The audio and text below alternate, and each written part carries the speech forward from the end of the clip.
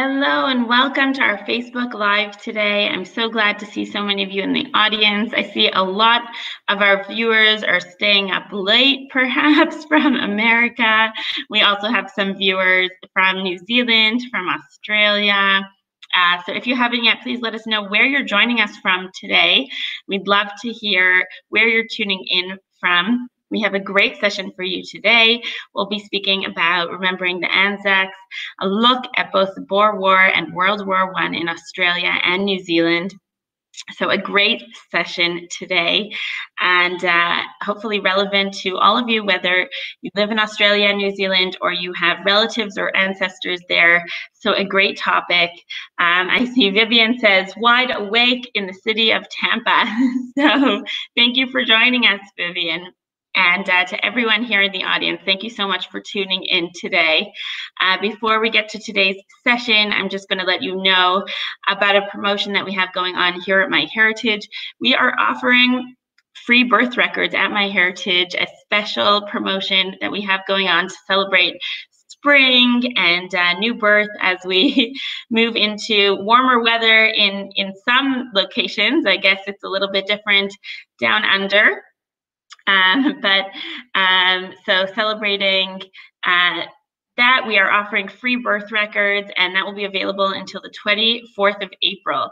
So over 1 billion records that we are offering free access to search and to view those records. We'll be putting a link in the comment section so you can take a look at that. And we hope that you're able to take advantage of that over the next few days while that is still available. So please do take a look.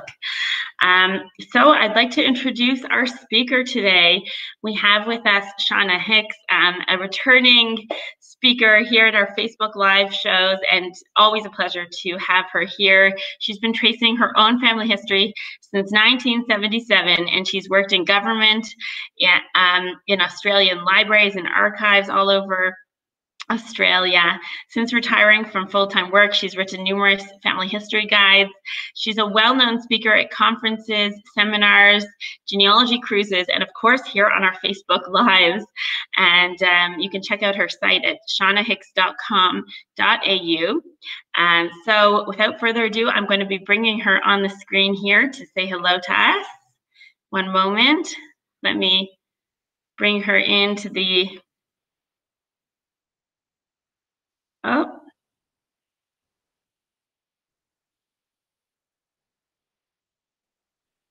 Hello, Shauna. I see that I'm having a problem unmuting you. Let's see. Let's see if we can get this working over here. Let's try again. Okay. There we go. I think it wouldn't be a Facebook Live without a technical issue here. Oh, well, as long as we get past it, that's the main thing. So welcome, Shauna. It's so great to see you. Thank you for joining us today. Well, thank you for having me again. Yeah, it's always a pleasure. Thank you. We're really excited about this, and I know it's so important to bring this excellent content to our Australian and New Zealand viewers, and that's why we love having Facebook Live sessions, especially geared for them and in their time zone. So, so we'd love to hear what you have to speak about today. I'm going to be looking at the military records within MyHeritage and how they relate to Australia and New Zealand. So as well as the Boer War and World War I, MyHeritage has a little bit about the Maori Wars in New Zealand and also a nominal role for World War II. So I thought I would top and tail and kind of do a whole of Australia military history, Australia and New Zealand military history in 45 minutes. So it'll be a whirlwind trip. Okay, fantastic. Do you want to share your slides now? Yes.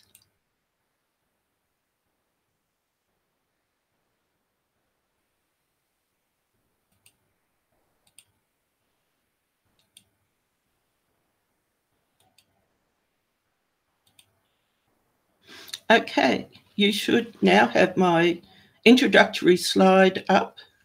Looks great. Okay. Okay. Well, as some of you may know, Anzac Day in Australia is the 25th of April. It celebrates a major World War I military battle at Gallipoli. And so this military talk is appropriate because April is very much a military type month in Australia and New Zealand.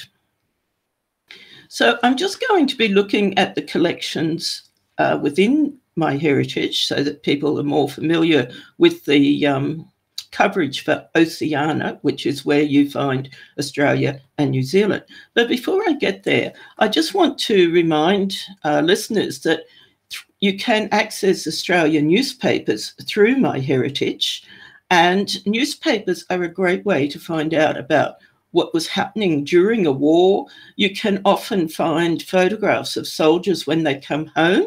The three gentlemen on the right of your screens are the brothers Finn, and they're my father's great uncles. And this is a really terrific photo for me to find in newspapers because it's of the three brothers all together. And I didn't have photos of any of them. So the newspaper was fantastic for that. And the other two photos that I've just put up there is to remind people to look for memorials, because they will often list people who died or went to a particular war. And we also have to think, what was it like for the soldiers? And I think that photo of the gas mask is so World War I, Western Front, being in the trenches and being gassed. It was, you know, not a great experience, and it helps us to sort of understand what some of our ancestors might have gone through. So for me, photographs and newspapers tend to bring in some of that context and reality of wartime. So if we are looking for collections relating to Australia and New Zealand in My Heritage, if you go to the collection catalogue, which can be found under the research menu on the far right, in Oceania, you will find Australia and New Zealand. There are categories for various kinds of records. And so with the military, you can see that there's 7 collections. Now, these collections are mostly digitised books. And I'm talking about them because books are still relevant, because they will mention ancestors' names. They give histories of units. They explain what the war was like, and they quite often will have diaries and letters and personal reminiscences. So I'm going to go through those 7 collections in chronological order, and just to say a little bit about each of them, and it'll help you to understand what kind of military records you'll find inside My Heritage. So first, we'll look at the New Zealand wars, the Maori campaigns. Now, most of your listeners may be familiar with the little arrow that I've got there that expands in a collection detail. I think it's important to expand that and find out what is exactly in a collection before you throw in a person's name or a place or keywords. So the Maori campaigns were largely the British armies and soldiers fighting the Maori people, mostly in the North Island of New Zealand, between 1845 and 1864.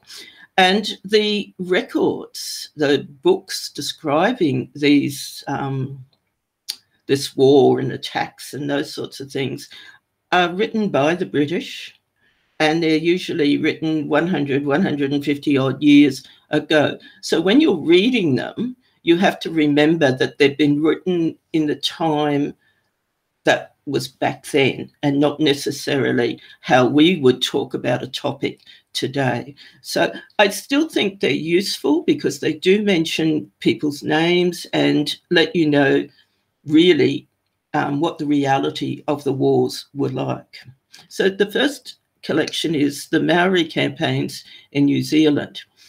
Now, most of these digitised books will have lots of photographs and maps, and these help you to picture what a particular battle or battles were like. So this is the top end of North Island of New Zealand and around the Bay of Plenty. Now, the little crosses in this map show many of the battles that took place up in that area of New Zealand. And it's important, if you had someone who was a British soldier fighting the Maoris at this time, you may find their names in the books that have been digitised. So maps are very important. It helps to set the scene. Now, you can search the text because they're digitised books. You can put in a person's name, a unit, a place, or whatever. In this particular instance, I used Brown and Edgecombe because they were two soldiers that died in a particular battle. Now, they will talk about how the Maoris were killed, and there's usually a lot more of them were killed than the British soldiers. Some of the descriptions of the fighting, it's quite graphic in places. So you may find that reading some of these descriptions can be graphic. But as I said, it was written so that people could understand it from a British point of view. And it's not necessarily how we talk about First Nations today. But given the ages of the books, you have to realise that's when it was written. But you will find examples of people's names through, and a keyword search will bring it up.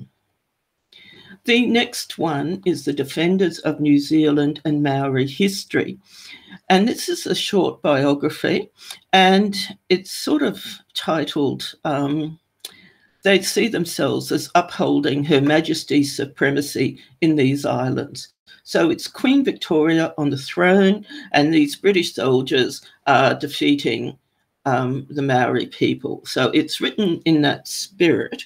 And of course, if you do have a British soldier, I would then encourage you to read books written from the Maori perspective, because that way you will see both sides of these battles. Now, the Defenders of New Zealand and Maori History, I use the name Edgecombe again, and they came up two references to him. One is to his death and how that occurred, and the other leads you to a sort of nominal role of the soldiers who were part of the defence of New Zealand against the Maori First Nation people. So lots of names in these books, lots of names. Here's an example of the nominal role or nominal return there. You can see that it gives their name, their rank, their corps, and their date of death. And it's in alphabetical order, and it's between 1860 and 1870. And it is only the British people listed. None of the Maori were listed in that at all. So nominal return, lots of names. Now we'll move on to South Africa. This is the Boer War, as it's commonly called, and it was the first war that Australia and New Zealand actually got to send troops to and be involved and supportive of the British Army over in South Africa. Now, this is Murray's official history of the Boer War. Now, it was the only book available for a long, long time on the Australian and New Zealand contingents to the war. Since then, a number of projects have set up and have identified lots of people who Murray didn't include in the official history. So if you're not finding someone in this and the family story is that they did go to the Boer War, then I'd check some of the other sites now, because Murray does have a lot of flaws, but when he wrote that in 1911, it was the definitive book. And right up until when I was started to research and into the 1980s, and that this was still the only book to go to. Now, I put into Murray's history my mother's great uncle, Solomon Price, and he comes up twice. There's a listing in the Queensland contingent and there's a listing in the Australian contingent. Now, what happened between Queensland and Australia is that the colonies federated in 1901. So when he first went over to the Boer War, he was part of the Queensland Regiment. And when he went over the second time, after 1901, he was part of the Australian contingent. So you need to sort of remember 1901 is a key mark in Australian research, because before that it's the colonies, and after that it's the federated nation of Australia. So Solomon appeared twice in those two different regiments. This is him in the, he's from the Northern District Regiment of Queensland, which was sort of like Townsville and west and up to the Cape kind of geographic area. So Solomon, he was a private. Now you can see there's a photograph of him, and that is typical. When the contingents were going overseas, some of the local newspapers took it upon themselves to take a photograph of every Queenslander going to the Boer War. And I'm not too sure how extensive it is for other states, but it also extended into World War I. And so you can get these snapshots of the soldiers going overseas. So that's what Solomon looked like. And as you can see, his name is Solomon with 3 O's. The records for the Boer War are in the National Archives and the Queensland State Archives, because it's either side of that 1901 mark. But I'm going to show you the National Archives entry for him. You can see here that Solomon, which is third from the bottom, is spelled M-A-N. And that's how rigid the online archive catalogues are in Australia. They won't give you that as Solomon with an O. And I wondered why I couldn't find him, because I knew he had to be there. And it is because it's been indexed as Solomon and not Solomon. And that I could get them to fix it, but then I'd lose that excellent example of why you're not finding something. You'll see that there's a digital copy icon for all of these. The Australian government has digitised all the Boer War files and all of World War I, and you can see them for free. So you could open up Solomon's file and have a look at some of those records. Now, if you look, you can see that it is definitely ON, and it's ON and ON, but whoever indexed it and put it online used MAN, and therefore you can't find it. But just be aware of those spelling variants. The documents themselves add a lot more to what you get from Murray's history. You can see that it tells you age, next of kin. You can find out height, colour of hair, eyes, what their chest is and what their chest is expanded. There's all kinds of things in these files, and you can just download them for free. Now, the next record that also deals with the Boer War, or the Transvaal War, as it's called in this publication, is only about Tasmania, okay? It's a Tasmanian publication commemorating those who went to South Africa, and it was written in 1905. So again, it's 100 years old, and it is in some ways glorifying war, and it's not perhaps the way we would write things today, but it does have people's names in it, and it does give some interesting insights into what war was like. Now, within this publication, there are a number of diaries, personal letters and things like that. I've picked chapter 7, Trooper H. Facey's Diary, and the publication gives a synopsis of what's in that particular chapter. And so you can sort of see they're complaining about mosquitoes, they're complaining about they haven't got good pants to wear, he's in hospital, he's sick. He's talking about the relief of Maif King and the march to Bulawayo. And I was intrigued by the all women must join their husbands. I thought, wow, what's that about? And then he shoots a donkey by mistake. You'll find that some of the language used is not what we use today, but you have to remember it was 100 years ago, and that's what they used to write. So there's a lot in here, and I was particularly interested in this because it mirrors Solomon Price's activities in the war. And that's because the colonial troops all got rounded up together and were serving sort of together under the British. And so you'll have Tasmanians and Queenslanders together. And so I can see how Solomon would have fared in the war by reading Trooper Facey's diary. And this is just some examples that he's talking about getting to Maif King, which was a major site. And he's saying telegraph lines are down, houses ruined, other evidence of having been some fierce encounters. They took 42 and a half hours to do the 490 miles. And it makes you remember that they didn't have the equipment and vehicles that we have today. And it's important to remember those sorts of things. When he's talking about putting up the tents, it's not little tents for each of them. It's a tent for, half a dozen men all to be in there together. And so these are the sorts of things that help you to realize what it was like for them.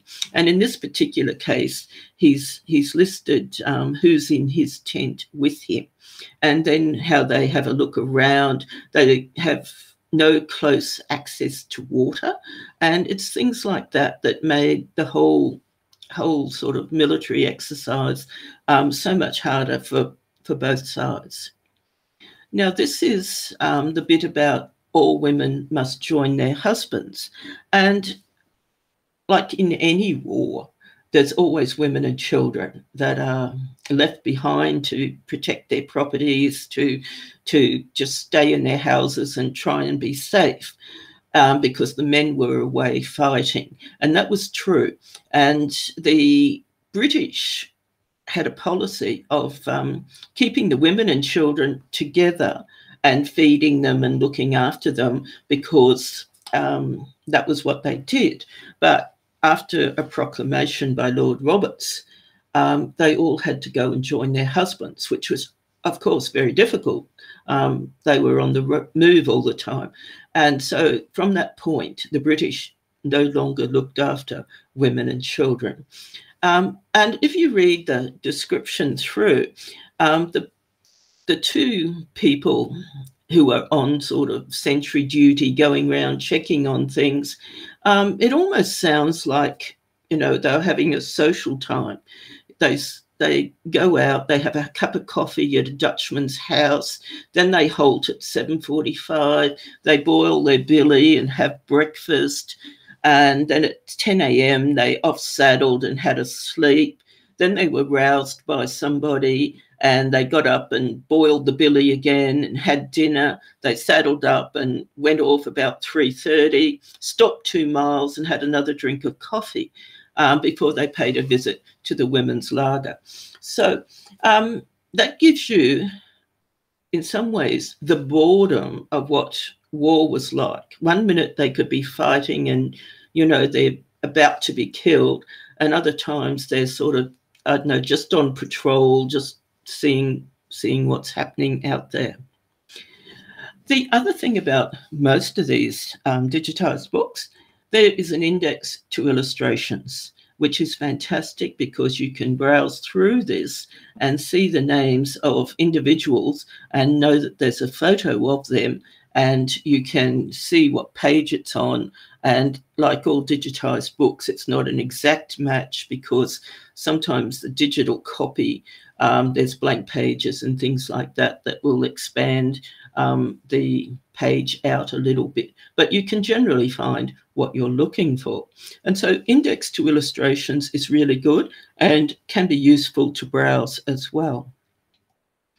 This is the first Tasmanian contingent on parade. So it was a photo that I thought was good because it shows the whole contingent, probably before they left or when they arrived or something like that.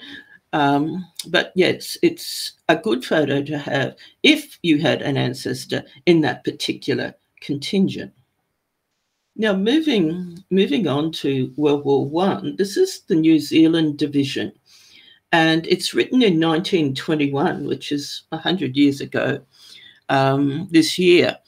And it was written because the government wanted to provide an account for the general people. So when you're looking at these things, I would suggest you read the preface because that tells you the perspective in which the book was written. Because if you go to another history, and if it's taken a more academic approach, it could be quite a different picture. So the preface will tell you that this is just a simple explanation of the New Zealand divisions in World War I.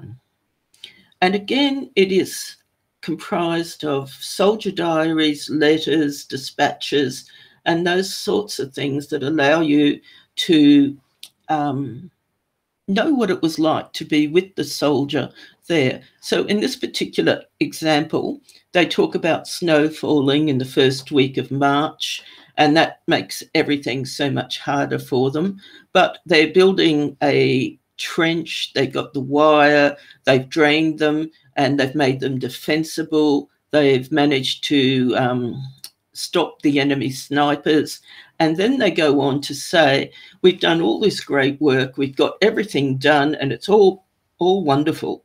And then they get moved on to the next post, and they have to do everything all over again. And I think that was true every time either side advanced or retreated. They had to do all of this work.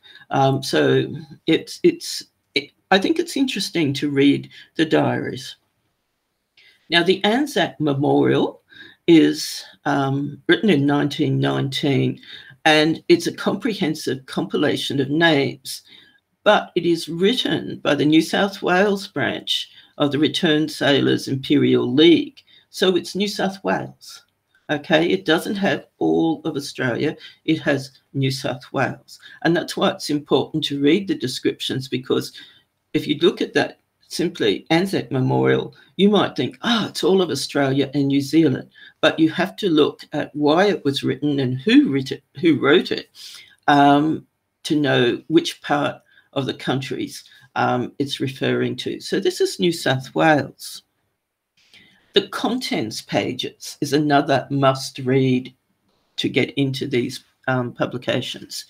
It tells you the different chapters, there's stories, verses, diaries, what it was like fighting in France and the Dardanelles, the Battle of Jutland, and so on through the book.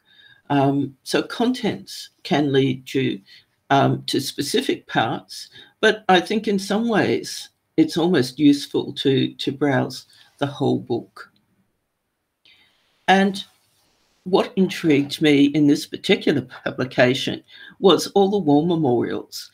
Australian companies or New South Wales companies that sent so many of their men then put up roll of honour boards at the end of the war, listing them and, of course, marking those who died and didn't come back.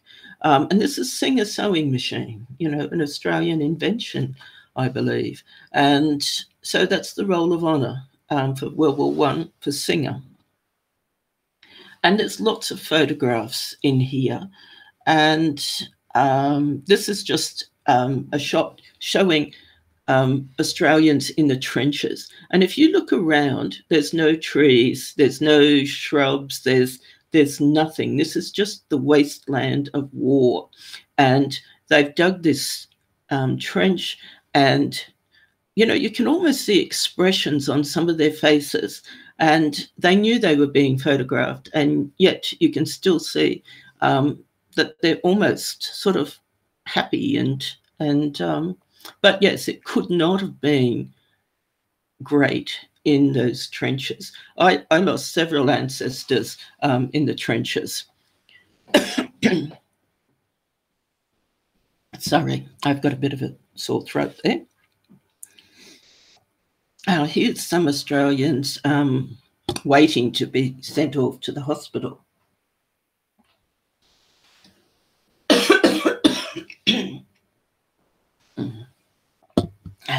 You can see that there's the walking wounded, those that can get themselves there. There's people on stretchers.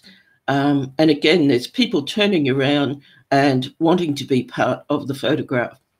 So a great variety of photos at the back of this book. And of course, there's Roll of Honours, A to Z, listing of all those New South Wales men and their battalions and units, and a cause of death, whether killed in action or died of wounds, and a date of death. Here's Kitchen and Sons Limited from Sydney and Newcastle. They fought for God, King and country. And it's a listing of their employees who went off to war. And again, those that didn't come back are marked as such. So a lot of names in these publications. Now, one of mine that died on the Western Front was Frederick Travascus. Now, if you have someone who dies in the Western Front or World War I, the Commonwealth War Graves Commission is a website that is worth looking at. It is a simple search to find who you're after. It will give you a service number, their battalion, date of death, and what cemetery they're buried in, and he's in Belgium. And you can also generate a certificate so that you can put that in the family history. Now, the certificate is on the left, and it basically summarises all of that information, and it has a photograph of the Doshi Farm, New British Cemetery, where he has a headstone. And on the right, that's a photo of Frederick. It's the only photo I've got of him, and he's in army uniform, and he died over there. So it's a good way to, I don't know, commemorate his memory, because he never married, he didn't have children, and unless we commemorate those who died over there, they get lost to history. Now, I can also get his army dossier from the National Archives. They're digitised and available to download. Now, this is the particular file, and there's 53 pages for Frederick Travascus. So what is included in this is information relating to his death and the contact with his mother. He's missing, and then confirmation that, he's not missing, he's actually been killed in action, and that sort of thing. So you get some family information in these files, as well as what was happening to Travascus over there. You get all of his movements in the battalion and all of that sort of thing. So 53 pages downloaded is a great record of his service. Now, if we have a look at World War II, the nominal roll, 1939 to 1945, that is searchable within MyHeritage, and there's over 2 million records in this particular nominal roll database. And it's for the Army, the Navy and the Air Force and the Merchant Navy. Okay, so you've got people possibly who are still living may come up in this database. So it's worth having a look. And I went looking for my mother's brother, Gordon Leslie Price. And he comes up, and his date of birth is given as 5 of December 1916. Well, that's not quite true. It's actually 1911. He was too old to go to World War II. He was too old. And so he lied about his age and made himself younger, and he was accepted. So when you look at these dossiers, whether it's World War I or II, sometimes they put their age up so they could go. And if they were too old, they put their age down. Okay, so you need to be a bit flexible with dates because it depends what people were giving their date of birth for. Now, the photograph on the left is one that Gordon sent back to my mother during one of the Christmases he was in the Middle East. He was in the Middle East first, and then he came back and finished the war in Papua New Guinea. And the photograph on the right is an Italian kidney dish. Now, I didn't know what it was. It wasn't Australian. I knew it wasn't Australian. So I approached someone at the Sydney War Memorial and I said, could they identify this? And they said it was an Italian kidney dish. It's what they used to eat their meals out of, which, you know, usually just some sort of stew type thing. And it's a lid and a container. And Gordon must have souvenired this at some point, possibly in North Africa. And he then carted that around with him to all the places that he went to. And he's engraved in it little drawings and his name and service number of the places he went to in the Middle East and in Papua New Guinea, and these little drawings. So it's quite unique because it's what they call souvenir war items. And I've got it at the moment, and I think it'll end up in the Australian War Memorial because there's no one in my family who would treasure this. And because it is so unique and an example of soldier art during World War II, I think the Australian War Memorial is probably a better home for it. So you can build a story around finding your person in the nominal role. If you've got some photos and the basic details, you can do that. You can also have a look and see their dossier in the Australian Archives, National Archives, and these will be digitised in the next few years and be free. But if you want to see one before then, you have to pay for it. And then once you've paid and got your copy, they will put it online for free. So the digital icon is there for Alexander Gordon Price, but the bottom one, which is my Gordon Price, it's not digitised yet. I actually have a photocopy of it because I got that in the days before digitisation. So the files are there, and like the one for Frederick Travascus, it gives all details of his service in the Middle East and then on into Papua New Guinea. It is a complete file of his service and right down to what they were paying him. So these files complement what you find in the nominal roll. The other thing that you can do is go onto the Department of Veteran Affairs website and you can generate a certificate of their service. And again, this can be a nice thing to frame if you've got a photo of the soldier and you put that with this World War II service as a gift or something like that. It gives those basic details. His next of kin was his mother, Alice, and it commemorates his wrong date of birth. It was never, ever corrected. But that certificate, again, is something that you can do for free from the Department of Veteran Affairs website. All the URLs on this are hyperlinked, so you should be able to just go to those sites. This is another page from DVA's nominal rolls. If you're interested in wars after World War II, they do have the nominal rolls for the Korean War, Vietnam War, and the First Gulf War online, and you can search for them by individual name. So that's on the DVA site as well, if you're interested in more modern wars. Now, Gordon Price, he was at the Siege of Tobruk.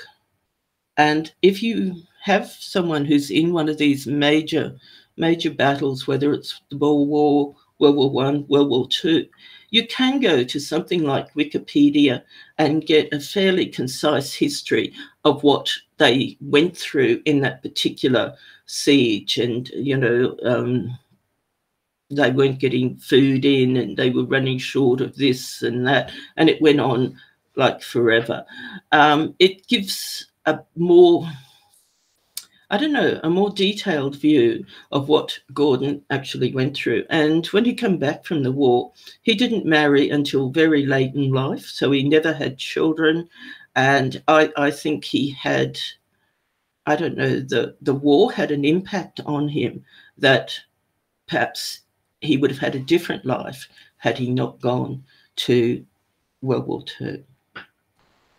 Now, a couple of other sites that I just want to mention that aren't linked into MyHeritage. The Australian War Memorial. This is a place where you can find all kinds of unit diaries, information on a person, Red Cross files if someone was in a prisoner of war camp, those sorts of things. And you can get to it simply by putting in a person's name and their service number if you know it. And so it's fairly easy to use. That's the Australian War Memorial. In New Zealand, you have the Cenotaph, and it's also has a person search on it. You can do that in English or Maori, and you can just put their name in and go from there. And of course, there's other information on these websites, but if you're just looking for people, just start with a person search. So I just want to leave you with some last thoughts. The maps and photos add to the story. When you're talking about military history, it's often hard to picture what the war was like or what it was like for those back home. And so maps and photos help to tell that story. And I think you need to read histories around some of those battles and from both sides.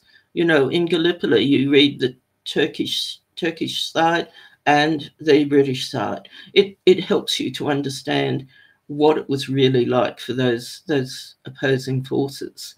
And the unit diaries, they can be incredibly detailed. They can tell you what they ate for breakfast, you know. It's an amazing detail that you're not likely to find elsewhere. And so these records in MyHeritage, they lead you on to these sorts of records. So definitely have a look. And this is probably true for other countries, not just Australia and New Zealand. Okay, so I will say thank you and stop sharing my slides, and I'll come back for some questions. So I'm going to stop share and end. Thank you, Shauna. And I'm back. Yes. Yes. I am back. Yes. Yes, you're back. Thank you. That was so informative and so thorough. So thank you so much for that. We received, first of all, if anyone has any questions for Shauna, please do put them in the comments section. I do see some nice comments here. I'll read out just from Linda. She says, I was fortunate to find a handwritten letter from my second grade aunt in her son's World War I records. She was inquiring as to whom he named as beneficiary in his will. Luckily, he survived the war. So that is an interesting find? The National Archives of Australia, I've got the setting sun in my face here at the moment. I'm just wrestling with the curtain. Sorry. No problem. Get rid of the sun. That's better. Okay, the National Archives of Australia has a couple of series of records relating to the soldiers who died and left wills. Okay, there's a couple of series there. They are indexed and they're findable if you go to the fact sheet on the military records. You can generally go down and find these deceased soldiers' wills for World War I and World War II. I think from memory, the fact sheet is 136, but don't quote me on that number. But it is military records, and it does talk about the soldiers' wills if they didn't come back. Now, sometimes too, they may be probated in an Australian or state Supreme Court, and it depends. I think you'll find most of the soldiers had to have a will when they went overseas. But sometimes it's obvious they didn't. And you may find that if they did have property, it could have ended up in a state Supreme Court record or something like that. So I would certainly start with the National Archives. Okay. Let's see. I see Linda says, a must-do task to check the diaries and digital books. You never know what you will find. Well, that's the whole thing. I mean, when I looked at that Tasmanian book, I thought, well, there's nothing in it for me. But then when I started reading the diaries, it was the same battles that my people were at. And then you start to read and then they say, oh, the Queenslanders joined us last night. Well, then I think, well, my Solomon Price was part of that. And so he is then woven into that diary. And I learn a little bit more about what he's doing. So it can be surprising, and it's definitely worth, I don't know, looking outside of the normal resources. And I think that's one of the reasons I like My Heritage, because you've got your usual suspects, but every time you ask me to dive into My Heritage, I turn up things that I'm not expecting. And so it's good for my own research, but it's also good because I can then share these insights with all of your listeners as well. Yeah. Fantastic. While we're on the topic about searching in unexpected places, I just want to remind everyone that we have actually a DNA sale going on here at My Heritage for DNA Day. So excellent prices on DNA kits. Yeah, I'm sure you've tested most of your family, Shauna, correct? Sorry, I'm sure most of your family has had their DNA tested. Well, yeah, it was a big surprise for me when I got my DNA tested, because I found out that I wasn't Norwegian like I thought I was. It turned out that Granddad wasn't Dad's father.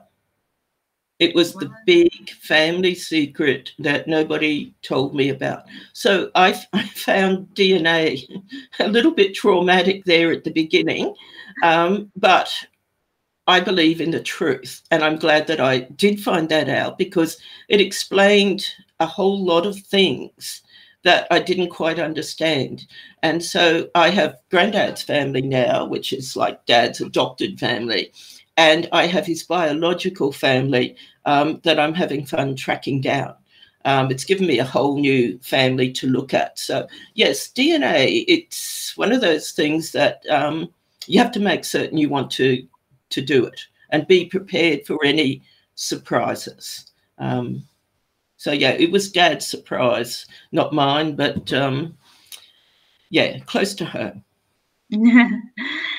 So we'll put a link there in the comment section for anyone who wants to take advantage of our DNA Day sale. Please do take a look. So Shauna, I just want to say thank you so much for joining us today. We really appreciate you coming on and teaching us more about Australia and New Zealand history and research methods using MyHeritage. It was just so useful. So thank you so much for joining us. Well, thank you for having me, and I hope all your listeners learned something. Thank you. And for anyone who doesn't know, this session will be available on our Facebook page under the videos section, so you can always rewatch it and go back and refer to it at any other time. And you can also take a look at all of our other sessions, which are available there as well. Thank you again, Shauna, and have a great day, everyone. Thank you. Bye.